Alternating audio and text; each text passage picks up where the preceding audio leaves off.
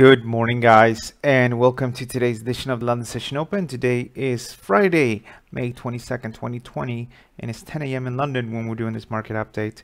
Today, I have quite a lot of time, actually, so we're going to be able to answer questions. We don't have that meeting that I usually have at 10 a.m. in the morning, so that's good. I think that's good news, and that gives us more time to talk about the markets. All right, so I don't have any headlines for you, but I'm going to show you what I do best, and there's some good charts. So what am I looking at here then? Well, that is the Hong Kong Stock Exchange, the CFD of that one. And you've seen some dramatic falls on the CFD pricing today. The price is down with some 4.32%, and from yesterday's high, we're down a solid 7.41%. So why is it like that then? Well, because we have a situation here where we can have some increased protests, and the reason for that is that China is looking to impose some new laws in Hong Kong. You might remember last year how there was a lot of controversy and a lot of protests that literally, I think for the first time in a very long time, the city of Hong Kong had a contraction in their economy because of the protests. Now, obviously, with the virus and everything, all that tapered off. But now they're looking to impose China some new legislation, and that is something that is, according to the Financial Times, quoting them, threatening the Hong Kong as a financial hub. So it's going to be interesting to see what happens there with that situation. But it's definitely influencing the markets in a negative way, and as well President Trump as well. I think he mentioned already yesterday his dislike to any changes like that, and it is fragile. It's interesting because it's obviously Hong Kong is the hub has usually been the hub to enter into China, and it's the financial hub where they can borrow money, access international markets, and these legislations can undermine that, and we'll see what happens. But even for rich Chinese families, they could always, if they wanted to, just move to other places. I reckon places like Hong Kong, which is not Singapore, which is not that far away, and maybe potentially move businesses. So it's a bit of a tricky situation. I don't think we need to see what happens, but that definitely influenced this in a negative way.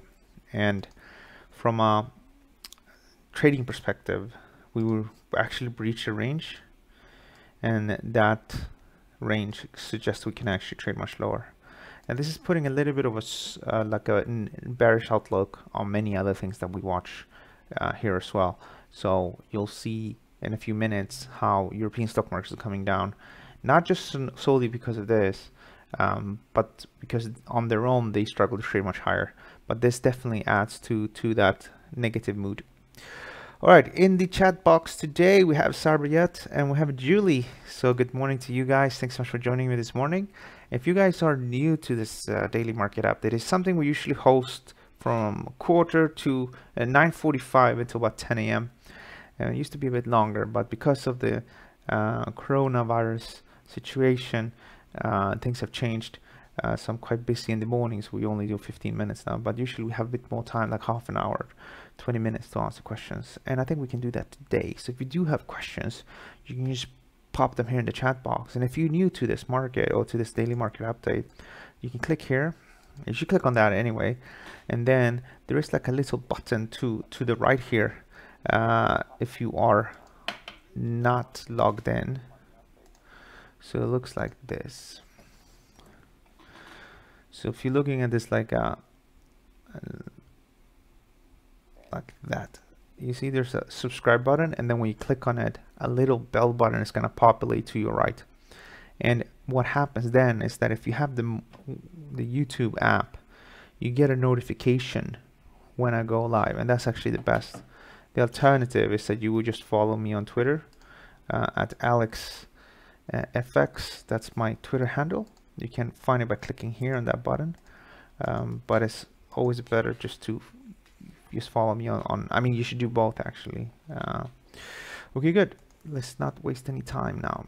So Euro USD, So we're still within this range, right? So within this range, and this range has lost it here since April.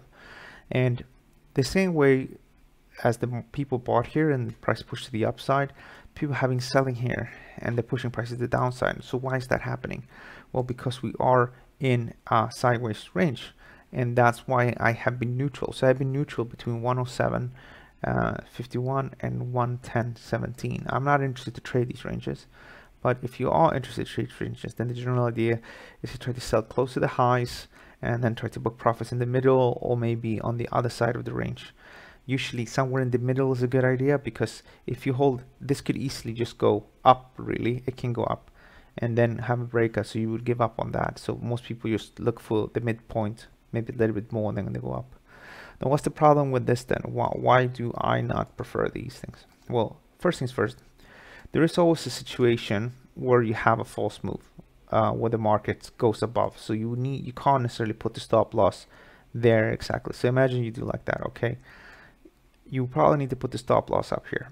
Now, as I just said, it's unlikely that it's gonna easily go down to the other side. If it could go down easily to the other side, you would make 1.91 times your risk. So you risk 1%, and then you make 1.91%. You risk 2%, then you make 4, and so on and so on. So more realistically, you're gonna be somewhere here in the middle. So that's gonna give you like a 1-to-1 risk-reward ratio. Now, if you have a superior feeling and understanding of ranges, then yeah, this is a good thing, because you know you will get your 1% there. Maybe you got your 1% here, and maybe you got yourself your 1% here, and then maybe you did the opposite, and you bought. But here, for example, I'm just guessing. Maybe here you put your stop loss too tight, so here you would have actually had lost, so you would not have made money on that one. And then here, you know, you would have waited a long time, but if you would have kept it long enough, maybe you would have done your 1-to-1 again. But many times these setups, they're quite fragile and they fail, and that is the issue. So that's why I don't necessarily trade these. And then the other thing, personally I don't have patience to do this, but for some people it's perfectly fine to do this. You know, and you can check this pair out. There are other pairs as well that are traditionally trading sideways. So some people, what they do is that they look. So I look at many different markets. So I try to watch everything. So these are like, I think I have about 100 different markets here, different currency pairs, like dollar, Polish zloty, for example, right? People don't usually look at that. I do. So there are some people that just focus exclusively on those sideways patterns, and they trade a lot during the Asian session, and they do that good. And that's one style, but it's not really for me. So looking at the Euro USD today, I continue to be neutral. And again, we might go up, and maybe you might be able to sell here 109.20, 60 or something like that. Stop loss is above here, and you might be right again. But again, it's not really my cup of tea, because the risk-reward ratio is not really that good, and the time you need to wait. So here's, for example, something I prefer better. So here's the GBP USD. So a few days ago, we said, look, to sell here, for this to go down. We're down here. I said book profits, or at least 75%. That's what I would have done. And then I said, if we go up here, people can sell again. And people didn't sell. So this position, well, I mean, the actual setup was triggered 4 days ago. And now after 4 days, we're coming back into profit. And that's also another little point. We have time today, so I'm going to make this more educational. That's why I don't deal too much with the short term. Why? Because the big picture tells me it's down. I think everybody can see that it's down.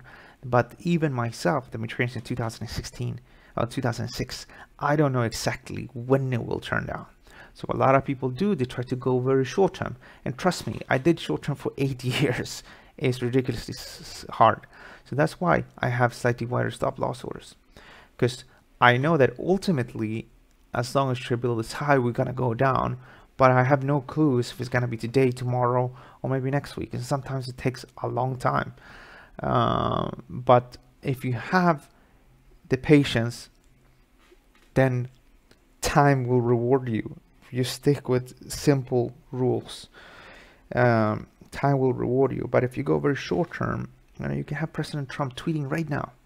Even though it's a little bit too early in New York right now, in Washington. He can tweet right now, and then, it can spike up.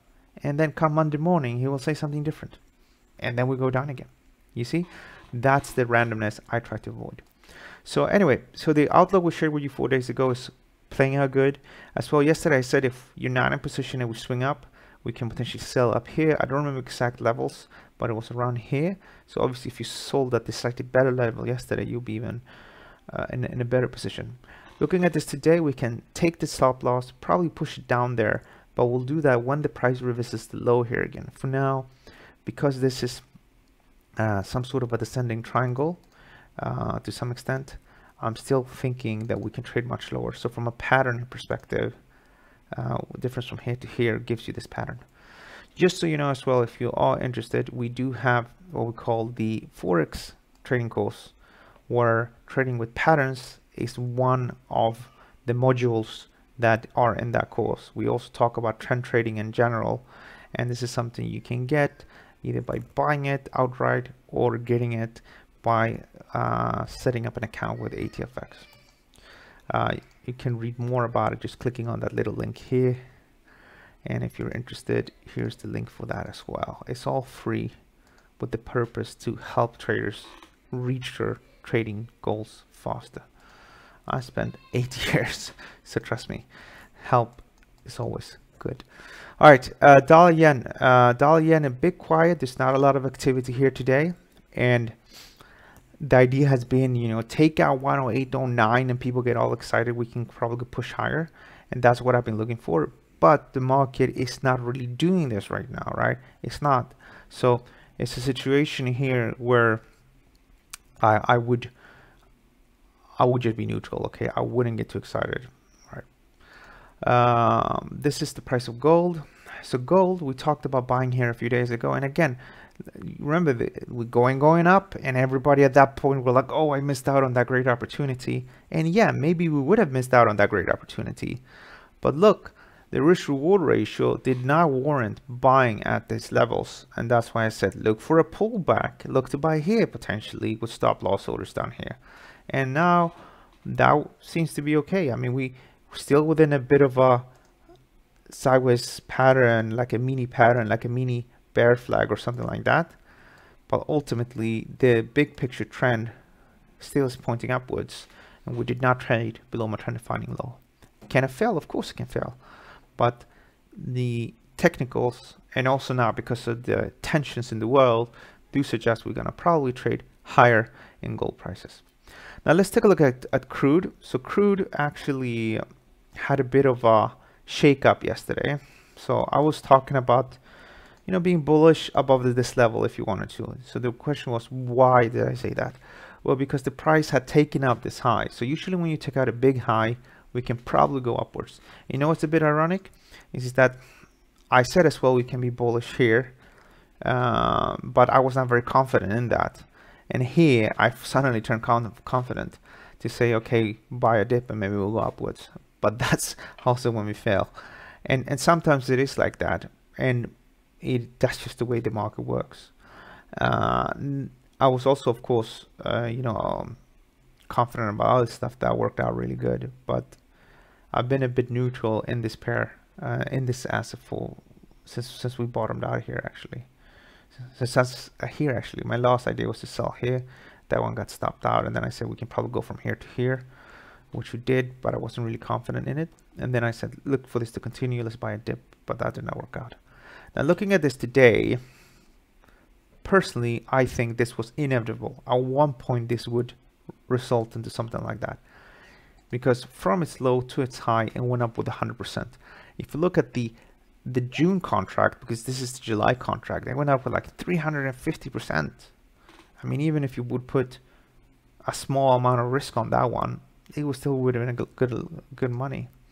And I never really thought we were gonna go straight up. And that's really what we're looking at here right now. We're looking at a failure to break much higher. It doesn't mean that we can't recuperate, but I reckon it will try to carve out some sort of a low here, a high, and then we'll see what happens. Now my preference is to wait.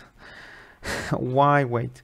Well, because I think it might go up, might go down, and if we're lucky, it will form maybe a rectangle or something like that, and then we can be bullish or bearish. If you think otherwise, you think, oh, you know what, I think this is not going to hold, then maybe, you know, when it attacks the upside, one can potentially sell a bit. So if it goes up to like 32 point, say 33, maybe it stops at 36, you might have that move. The problem with that again is that we're dealing with a counter trend move, and realistically it will probably spend some time doing something like this, and there's no rush here. There's other opportunities will show much better, and those opportunities are in the stock markets.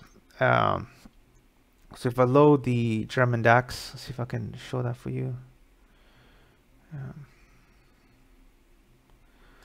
So this is the German DAX. Would I buy the German DAX at this spot at 11,005? No, I would not. But we're trading within a range, and what's happened here is it was trying to go upwards, failed to take out the high.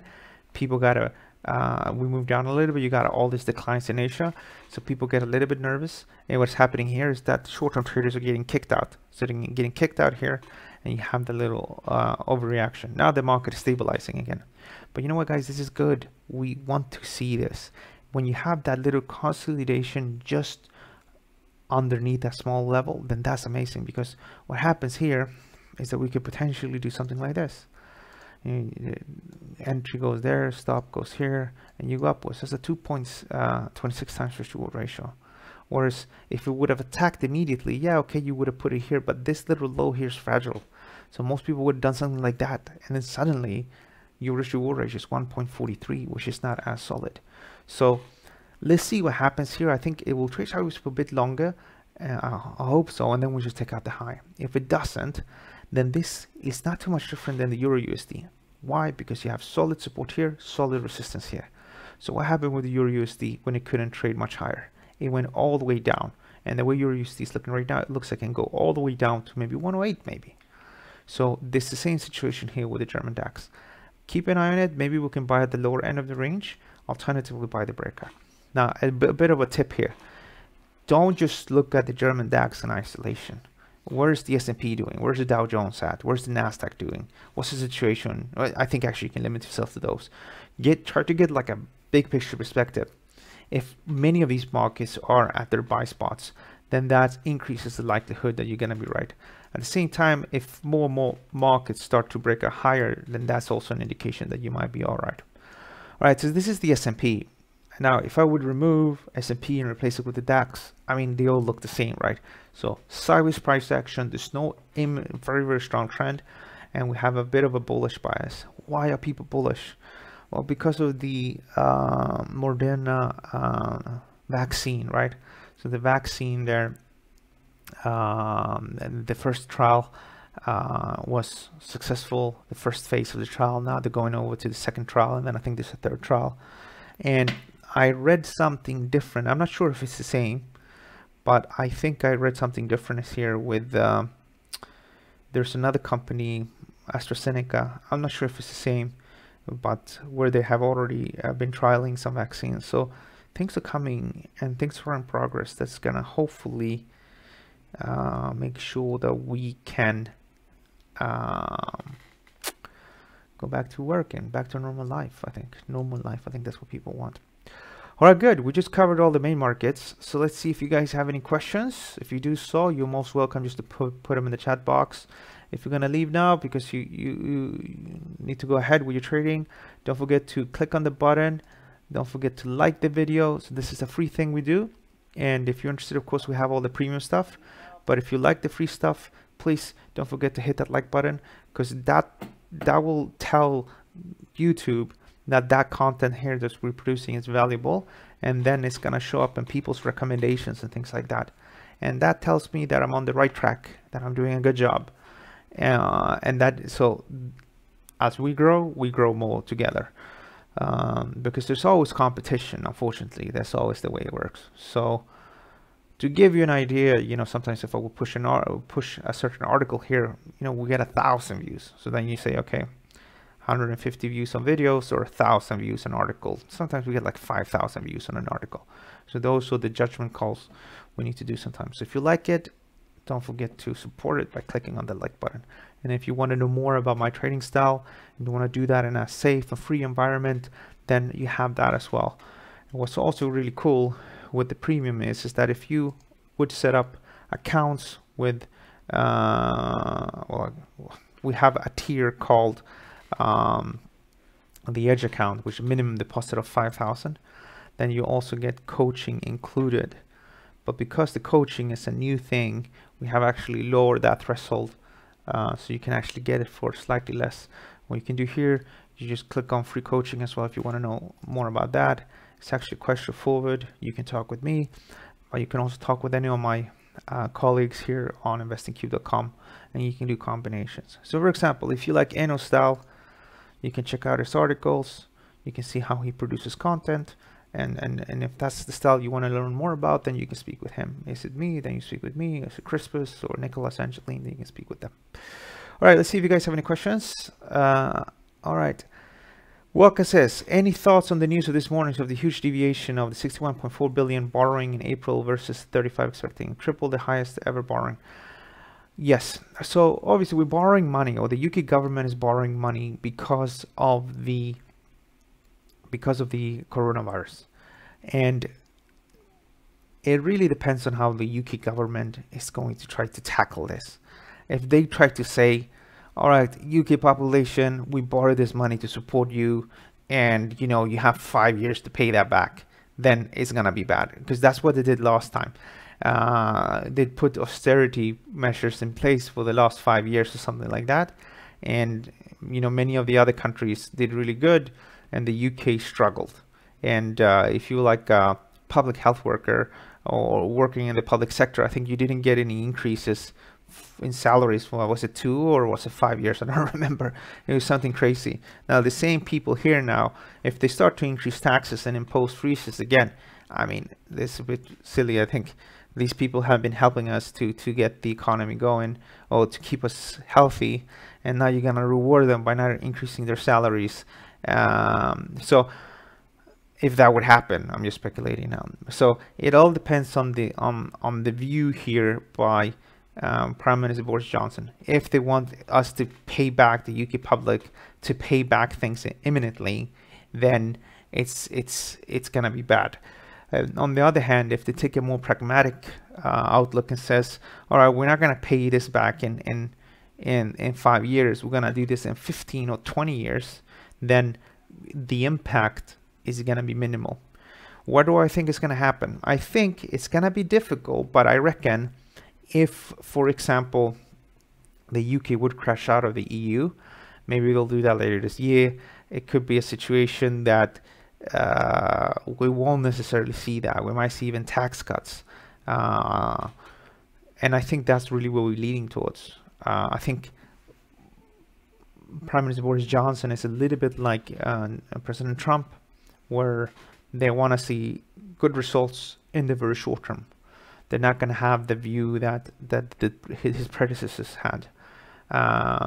So hopefully that's what we're going to be. But more importantly, hopefully they can just decide that we're going to take our time to pay this back. Of course, if we just accumulate debt, at one point we're going to be in a situation like maybe Italy, where the credit rating of the UK is not good anymore, like the one that is for Italy, and then suddenly you start to pay more on your debt because the interest rates have ticked up. Now, what didn't come out, and I was reading about this in the Financial Times this morning, what I didn't really see is what was the yield that was being issued for that. Because let's check this out. So we did an article about this, I think 2 days ago or something. Let me see, was it? Yeah, I think 2 yesterday.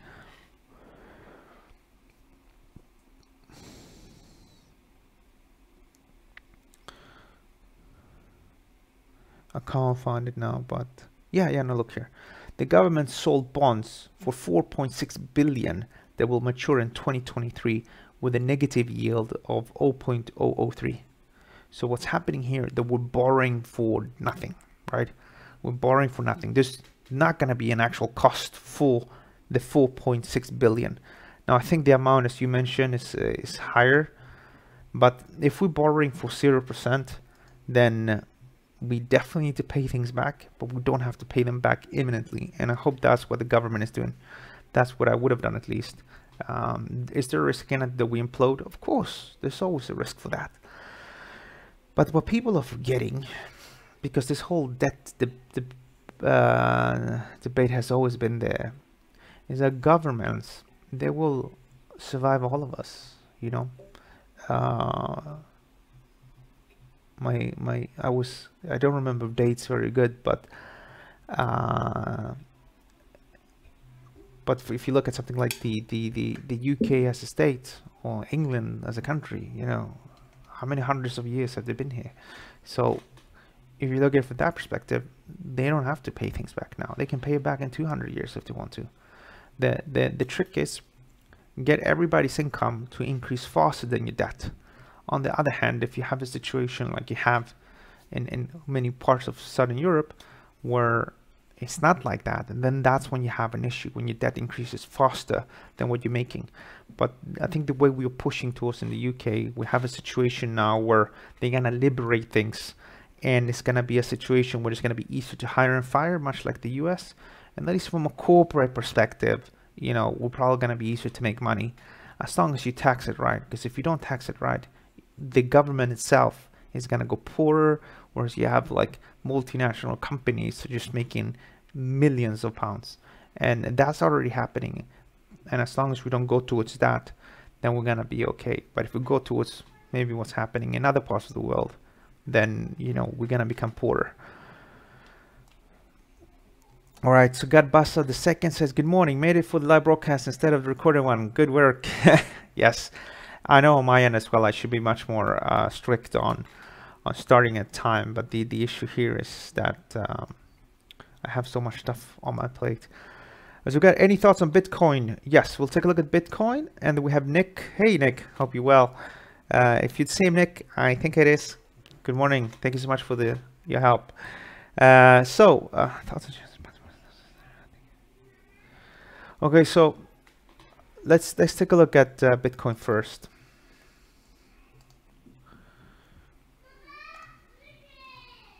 All right, so Bitcoin is actually at an interesting junction. It's definitely interesting. So it rose very sharply, and you know, it's been creating these lower and lower highs and significant volatility. It was up with 60% on the year, and then it was down with 40% on the year. Now it's just lingering here, and it's trying to trade higher. Now the key level I would watch, even though it's not a complete pattern yet, but the key level I would watch would be 10,528. Take that out, we can probably see significant gains. What I would do as well here, which I suspect is going to happen, if we don't take out this level, it could be a situation where this market tries to carve out like some sort of a head and shoulders. So we could have a situation like the following, where you have maybe trading sideways and then we go down, and then we come close to something like that, and then spend a little bit of time there, and then we go upwards. Yeah. What do we need for this to go upwards? We need stock markets to start to push upwards again. This is these markets follow stock markets really, really closely. The general idea has been that it's a safe haven. That's proven wrong so many times. Because what's happening now, I think, is that when people are happy and they're making money, whatever spare money they have, they would be happy to put that into something like Bitcoin. If you put stock markets on top of the Bitcoin price, you're going to see that there's a high correlation. And that makes sense. I think that makes sense to the majority of people. Then, of course, you have your hardcore fans that believe that this is going to revolutionize the world. And these guys are always long, right? But it's the masses that drive us to the upside. And I mean, again, because stock markets, I think, stopped in their tracks, they stopped as well in its tracks. But I think this is the scenario we're going towards right now. I might be wrong. I would love to see this break higher and do something like that, because when this market goes wild, it goes really wild, and you can make some serious money in a very short period of time. You can, of course, lose money, but if you know what you're doing, then you know, you'll put your stop loss where it needs to be, and you're gonna be okay. I remember I didn't actually follow Bitcoin for so long. So I was working for another broker at the time, and they were going to introduce Bitcoin. And so I started to track price. I started to do some technical analysis summer of 2017, and then I did a few webinars about it. And then I looked back at my charts, and I've like everything I said for the last 6 months were like making money, because this was such a strong trend, and I used a trend following system. So when you have a super strong trend and you use a trend following system like the one I have, then you just make very excessive returns. So it actually took some time before I got involved, but I got involved here in December. And I remember in December at that time was so many people that were entering cryptos that I had to wait, I think, 2 weeks before my money landed on the crypto account. But then when I did get involved, I think I bought Bitcoin Cash and I bought Ripple. So I think I bought Bitcoin Cash. It did 100% return. I moved all the money, pushed that into Ripple. That made like a 100% return for me as well. And then I remember here, I think in Christmas time, things were going up again. I didn't buy Bitcoin directly. I bought something else. And then I had my stop losses in. So at the very end, I get back a bit of profit. And then I think I tried to buy somewhere here. I was up a bit. Then I would come down to break even. And then I didn't trade it. But what's really interesting is that when that crazy move happened, it was super easy to make some very good trading. It was really easy just to make money. It's going to be blunt. But then again, when it turned crazy like that, I just ignored the market altogether. And that's why I'm actually quite excited. So if we can take out 10,528, then I think we can actually trade higher. And while we're at it, I'm actually hosting a special webinar about it. So I'm hosting a webinar about it on the 28th. But we're going to take a look at cryptos. We're going to take a look at some of the altcoins as well. I don't have the registration link, so I'm going to send it to you now. Just give me a second.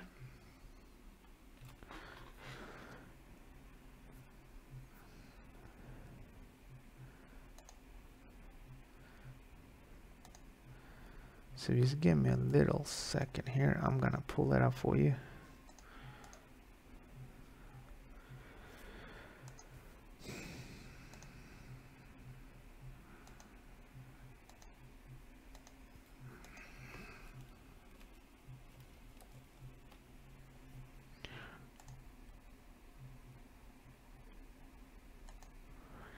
Okay, so it's gonna be on the 28th, and here's the link for that.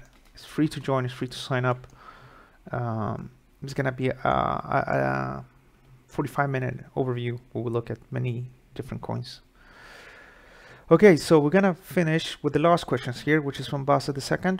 Thoughts on shares despite Buffett's doomsday scenario? I can't help thinking IIG looks good. Okay, so I think there's some measures there that could be suggesting that from a long-term perspective, you should stay away. So Warren Buffett, he looks like, I think, a stock market capitalization over GDP. And let's see if we can find that one.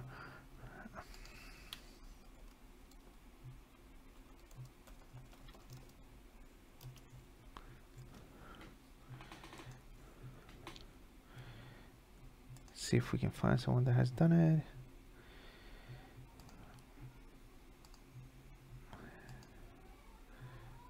So yeah, this is, they call it the Buffett indicator. It's actually corporate equities.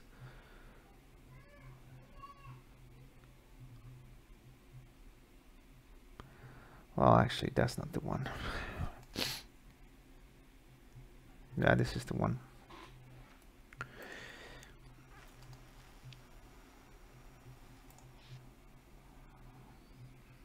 All right. So what they've done here is the value of the stock market over GDP. And then I think they have it. All right, it's not even a lot of data. This is not good.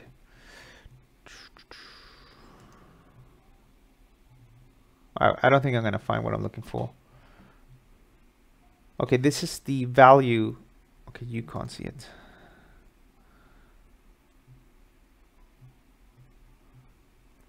All right, so this is the value of the where is it? There we go. Wilshire 5,000. So Wilshire is like the 5,000 small caps in the US. And you take that divided over GDP and you get this indicator, which is fairly range bound. So what it does tell you is that the stock market is as overvalued as it was here. And that is what is, so from that perspective, effectively buy now, and then probably your returns over the next 10 years are not going to be good. Okay. So that is what this is telling you. But the times are a little bit different here, because you need to remember that they did a ton of tax cuts in the US that boosted the economy, and they're pumping so much money into the economy now. And if you look at it from the perspective that they're not going to remove that imminently, then what's going to happen is that you're going to have that push into financial assets and real estate, probably even because interest rates are super low. So I think that's going to continue because they pumped so much money. So because if we get a vaccine and everything's fine by summer next year, it's going to be a situation where that money is still going to be in the system. They're not going to just scale that back. And I think that could boost certain companies. So I don't know about the company that you mentioned, if it's a good or not bad company, but just to give you an idea, something that I understand a bit better. So let's see if I can find it now. I think it's called.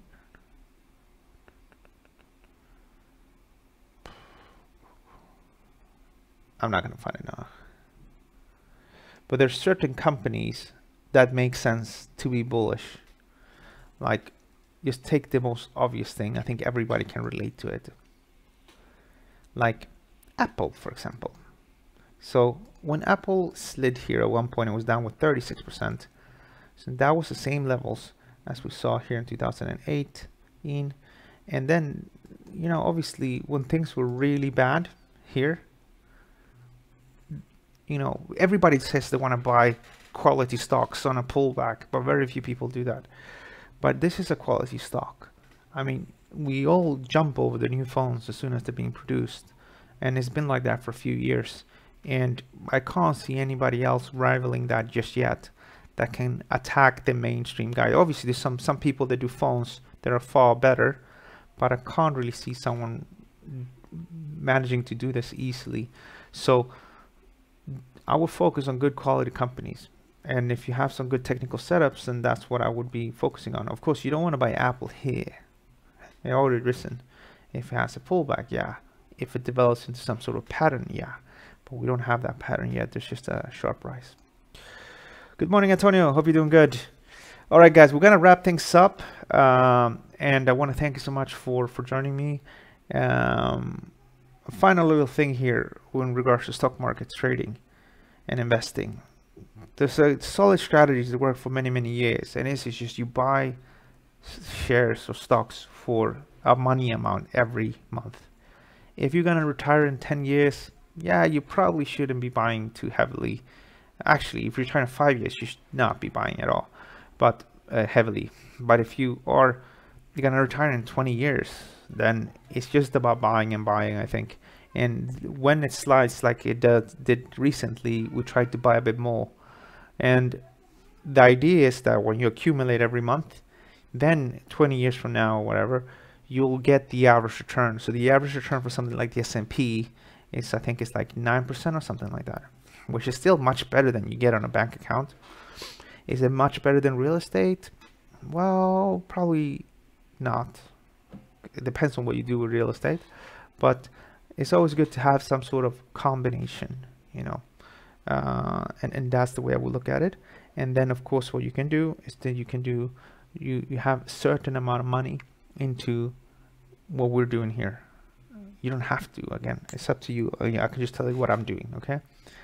Or I have money there where I trade and speculate, and I found that amusing and fun as well. There's always a little bit of excitement, even though it should not really be like that, but you always want to win. So that way you don't have all your eggs in one basket. That's how I would do, and that's how many of the very wealthy do. They have many different streams. Maybe at the beginning you can't, and it's fine if you want to put all your money into a CFD and spreading account, as long as you're comfortable with the risk. You know, there's always a risk that we all get into trouble. And let me tell you a very important story about that and leverage. So there was a poor Canadian guy that thought he was making the deal of his lifetime. So on last month or so, when you had the big crash in oil, he started trading his account. He had like 77,000 Canadian dollars on his account. And then he bought crude oil, I think just for 2.5 grand or something like that. It was not a lot of money. And then it slid and it went lower and lower and lower. And then eventually he saw that you know, he could buy like oil for 50 cents a barrel, right? But because his broker's account was not set up correctly, it didn't understand what happened when it went negative. All the margin calculations went on all wrong. So the poor guy, he thought like, oh wow, like I can buy crude oil for 50 cents a barrel. And he didn't understand the whole concept of expiring futures. So you can buy at 5, but then it needs to go up. If it doesn't go up before close, you're gonna get delivery. So he thought he was buying and getting sort of a mega deal, but he didn't know the prices were negative. And that evening, when he received a statement confirmation from his broker, he had lost $9 million. So he started with 77,000 Canadian dollar, and then by the end of the day he had lost $9 million. Now, of course, there was some technical issue with the platform. So according to the financial press, at least, you know, he will get his money back according to the statement. But that's where you are. I'm not saying you're going to lose that money. For example, if you work with an FCA regulated broker like ATFX, if you're working with the FCA regulated broker, you will not lose more when you deposit it. For example, he was trading with a broker, an American broker, and I think that client was treated like a professional because it's just a professional environment that they work with. And in that situation, you can actually end up owing people money. Long story short, there's always a risk that you can lose all of your invested money. So you should never really invest money that you cannot afford to lose, okay? If you lose the money, it shouldn't be a situation where you need to take your kid out of school or something like that. You need to sell your house. If you want to minimize that, you understand that better. As I said before, we have that premium course. If you sign up here, you get a few emails with more information how to get things going. As well, you will receive a phone call probably next week because it's a bank holiday in the UK tomorrow on Monday. Have a great day, guys, and I'll see you guys on Monday. Thank you and bye-bye. Sorry, Tuesday.